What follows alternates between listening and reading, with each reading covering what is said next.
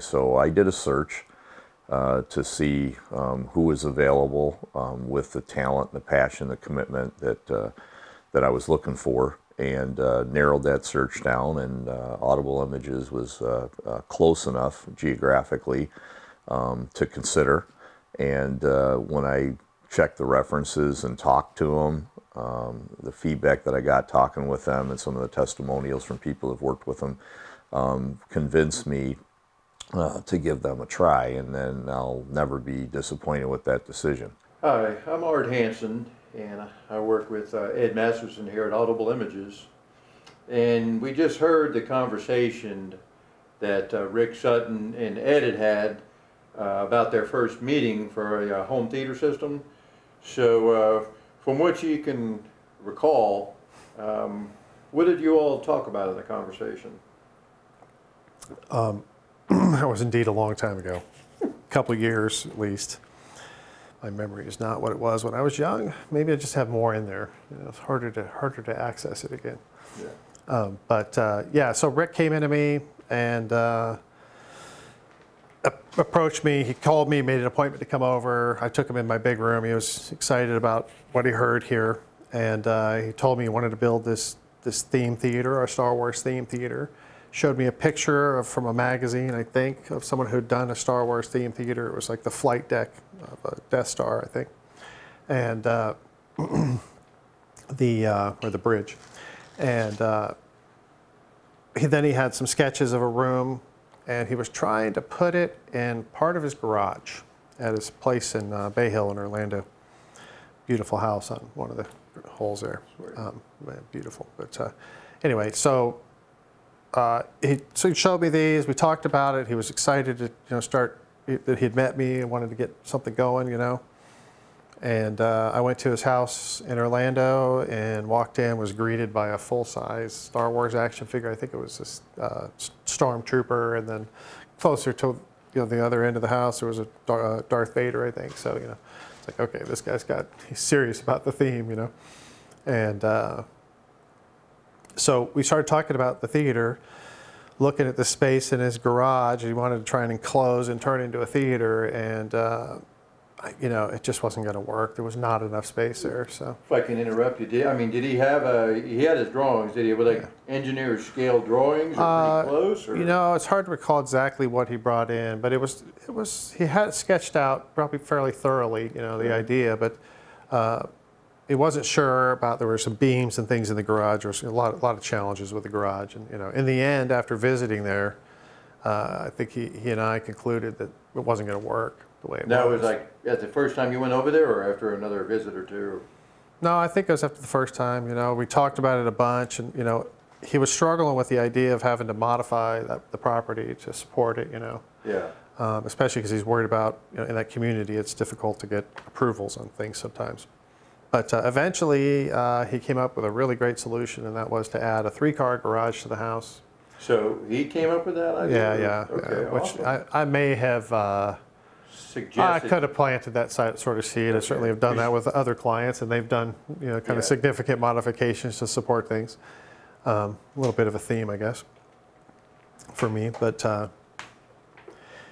Yeah, he eventually came back to me and said, hey, I'm going to add a 3-car garage, and we have this nice big room up top. I did some drawings. He did some drawings. Eventually, his drawings, I think, pretty much became the reality.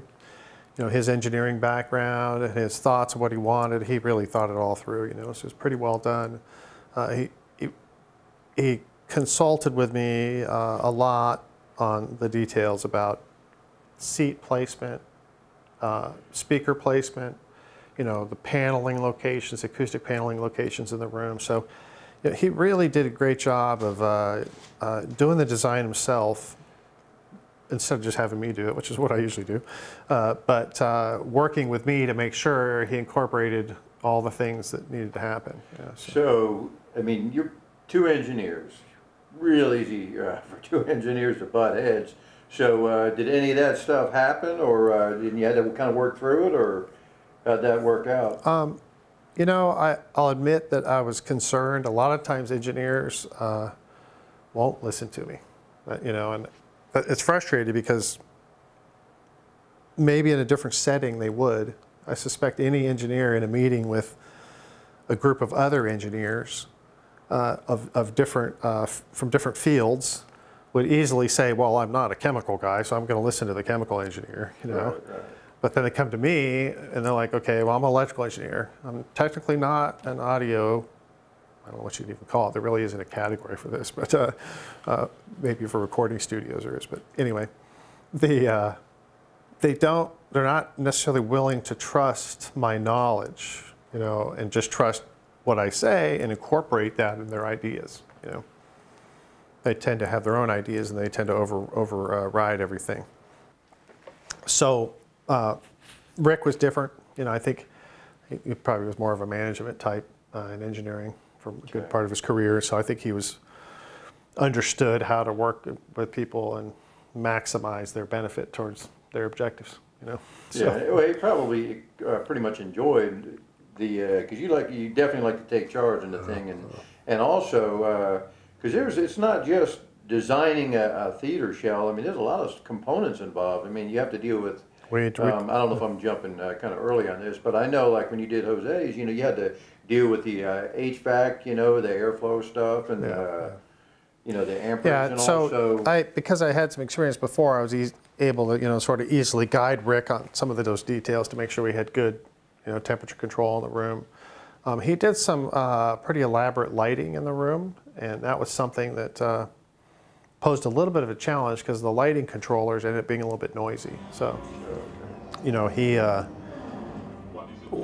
I decided after I heard them that it had to be addressed.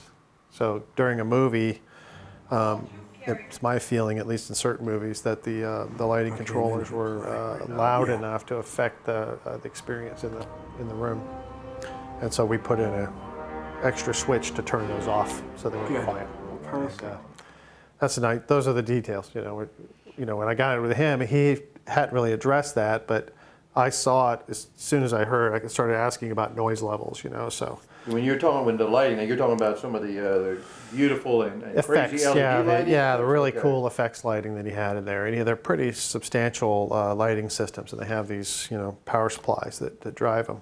And unfortunately, the lighting people aren't really thinking about sound when they design the lighting system. So that's where, you know, I kind of come in and I get a little creative and say, okay, well, you're not going to have the lights on when you're watching and trying to engage deeply in a movie, you know. So you could probably just have focused on the screen, you know.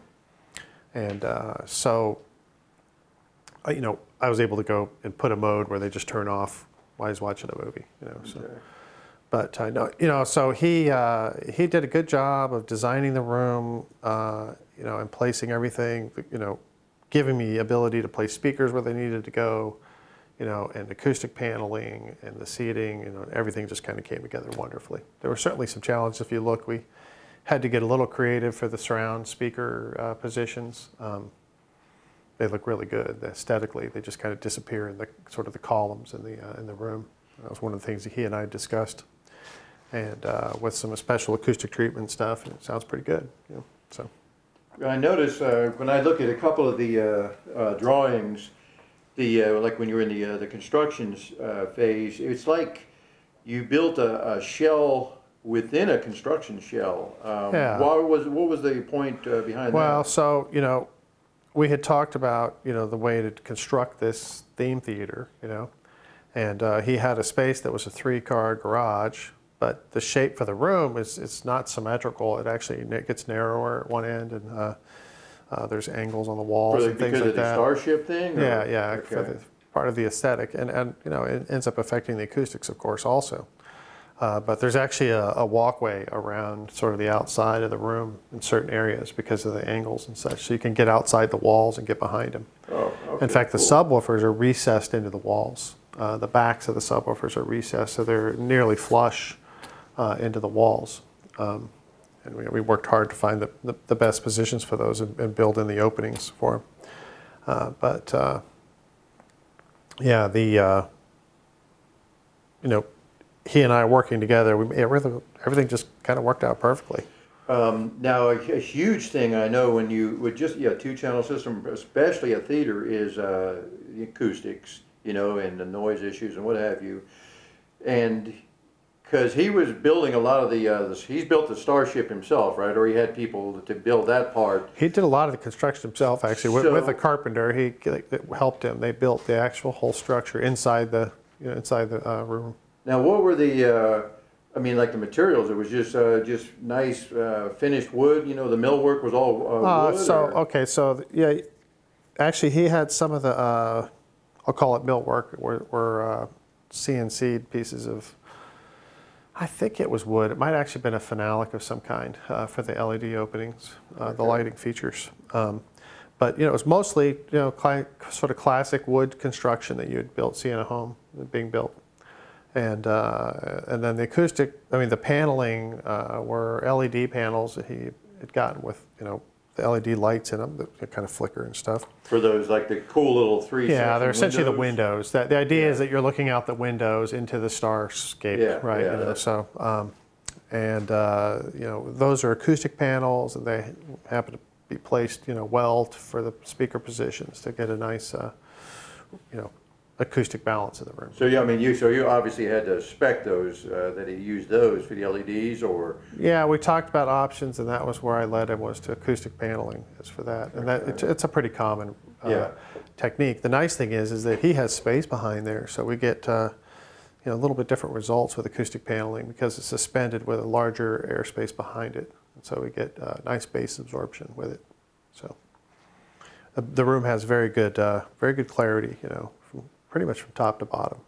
So, like when you've done other theaters, when you built them from scratch, where you did like a double drywall, I mean, you didn't have to really get into all that and special. So he bought a sound door. That was another thing we talked about, because there's a door to separate the house and this theater. And he did some extra work on the wall that interfaces with the house, and then put in a very serious soundproof, but sound resistant door to help isolate that. So when you close that door, it gets pretty quiet. Okay.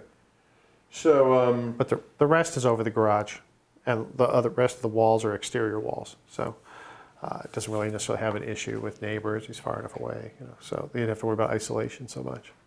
So what about the like designing the equipment choices? And it had to be a pretty powerful system, and you want it to sound awesome.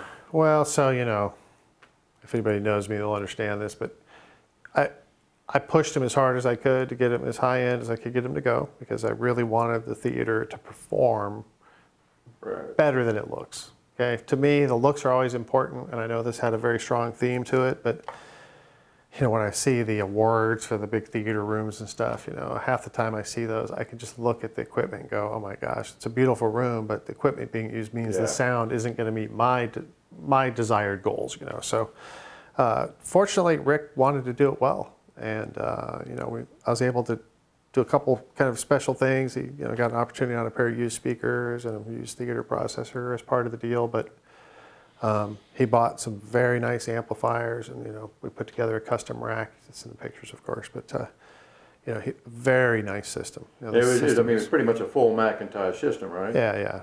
So Mac theater processor and amplifiers, multi-channel, the 3-channel, one of their big 3-channel amps for the front 3, and then multi-channel amps for the rest.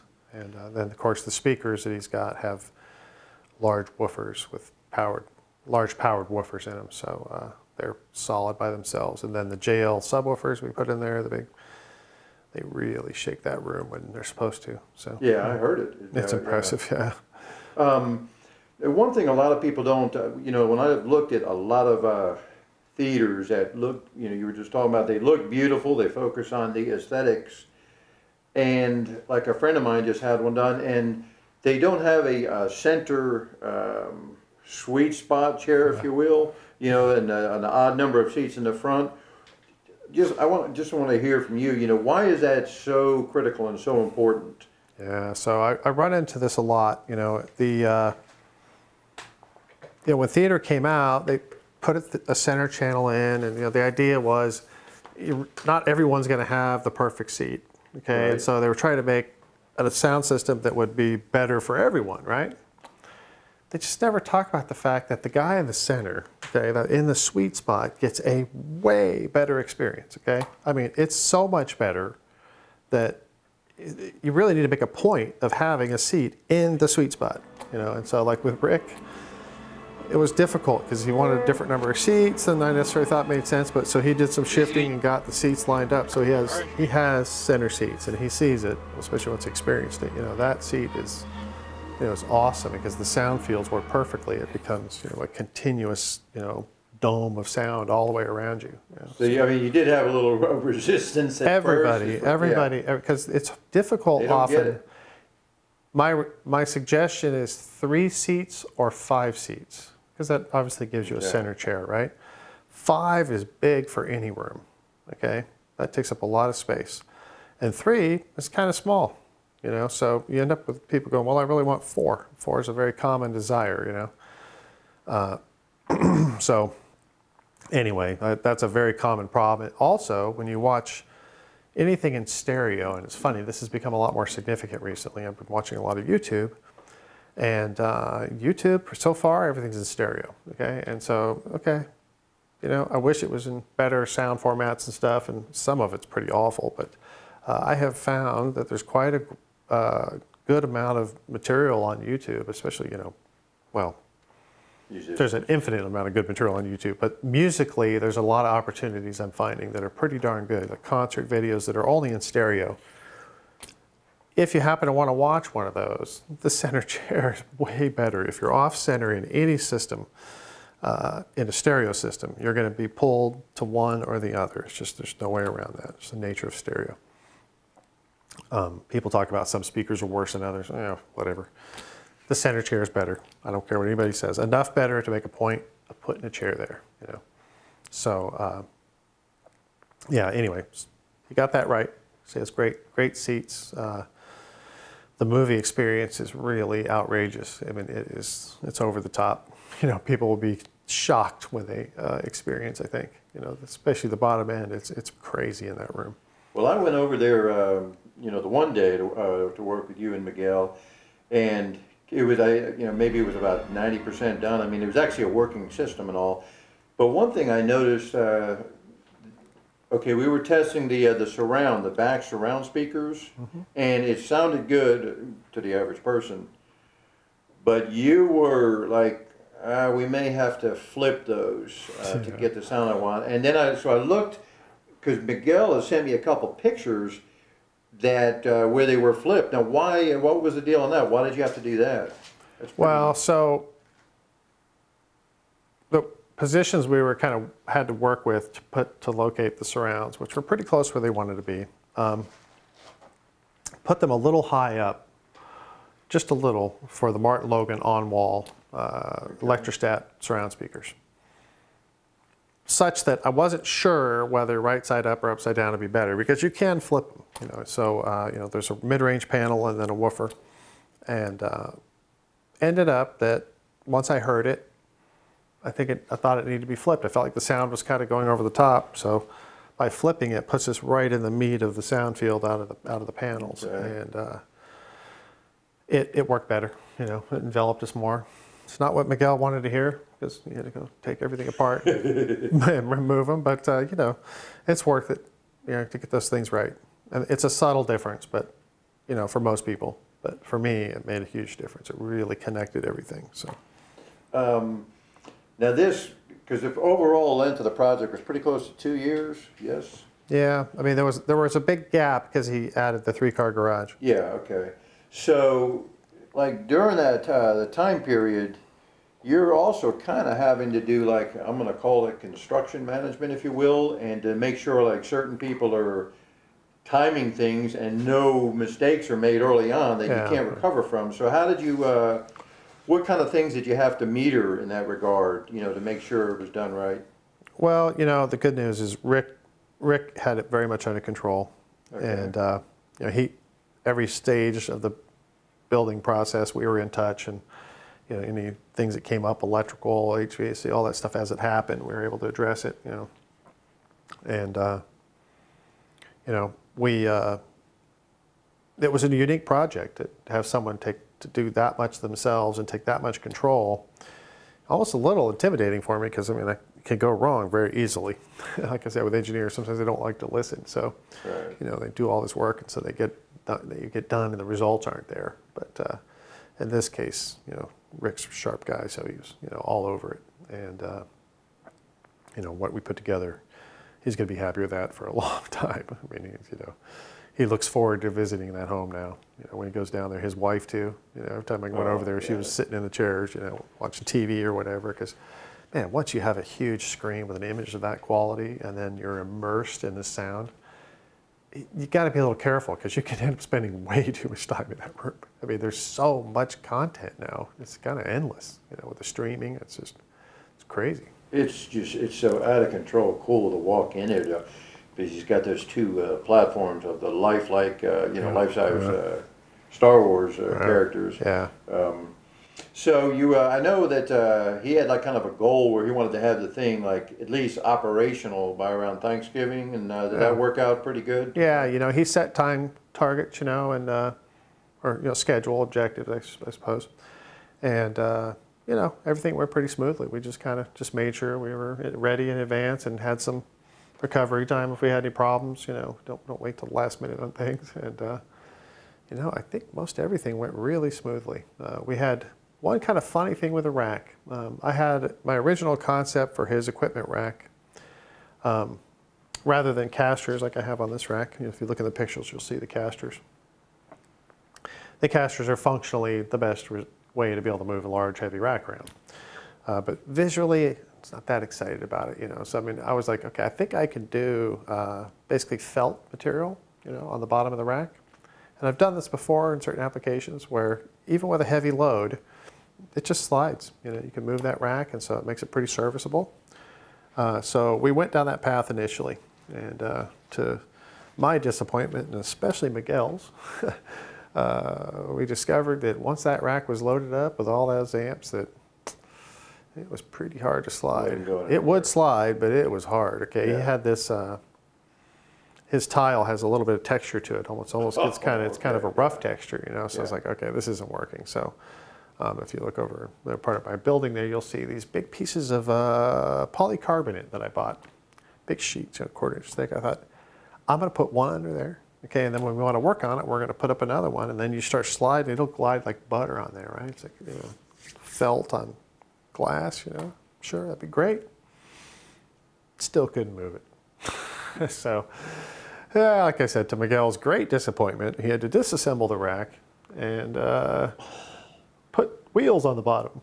So he disassembled the rack, put the wheels on there, and you know, we solved. That was one of those funny technical things. I really wanted the other solution, but you know, in the end, the wheels work great. You know, they're a little tricky to align, you know, to make it look perfect, but you know, with a little bit of you know, obsessive compulsive attitude, you can have it look great. So, but yeah, I mean, as far as you know, in the end, everything turned out great. You know, I mean, there's really nothing to you know, nothing that we didn't overcome and adapt to get good results. Pretty fun project, huh? Oh yeah, man. I mean, those are.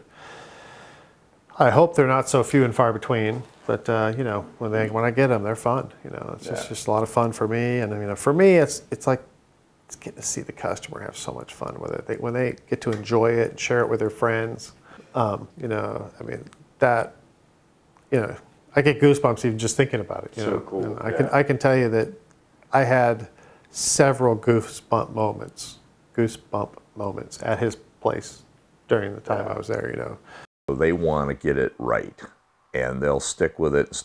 And I can't tell you how many hours that they spent tuning this thing in and checking this and redoing that and trying to they're not happy with it. In fact, I would say their standard for how this theater would have performed audibly exceeds what mine would have been. And that's a pretty good feeling to know that somebody cares maybe even more than you do about how terrific the outcome is. If I was doing another theater and somebody was doing another theater and they asked me for advice and they said, what do you think, or how did the experience go? I would not only tell them the experience was great, but I would tell them if they go and use anybody else, they're crazy.